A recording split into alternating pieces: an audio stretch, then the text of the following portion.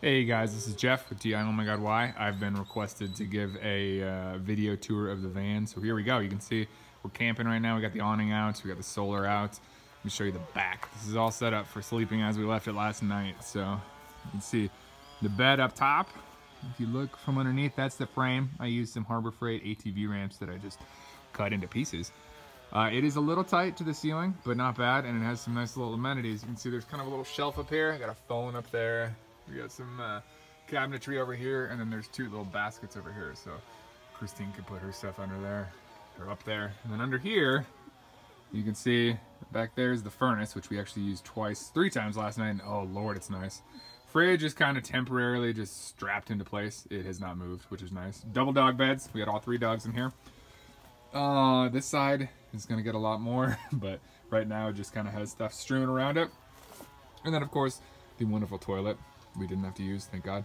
But back is actually nice and wide open, so not a lot of complaints from the dogs until they had to pee at 2 a.m. This also has a nice table here. This is one thing that I had in the last van that I use a lot, and I have in this van that I use a lot.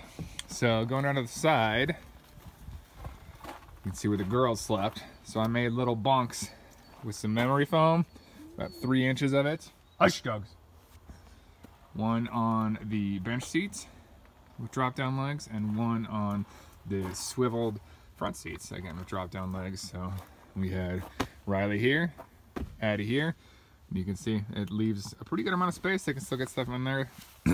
Underneath, that's where we kind of kept everything stored. We have all our baggage under there. Yeah, there's the custom fit. I think they're C. Bailey's. Window shades, which those are awesome. Those keep it a little cool, a little warmer, and nice and dark in here. And then we have this nice shelf up here. That's where we kept all the bedding. So empty right now because all of it's out, but it does all fit up there. Let's see. I think that's most of it.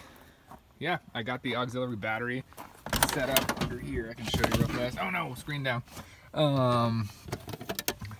It's quite messy in there, but there's our 100 amp hour battery. There's a bunch of fuses and stuff in there. You can see the fuse panel hiding back there. Maybe. There we go. The only thing we got hooked up right now is the heater, and then the fridge back here, which is trucking along, and what's the other thing? The fan. We have our exhaust fan up top if we need it. So that's it for now. First camping night was great. It's super comfortable and stayed super warm. So I got lots more to do. You'll see more on Instagram, but yeah, keep watching.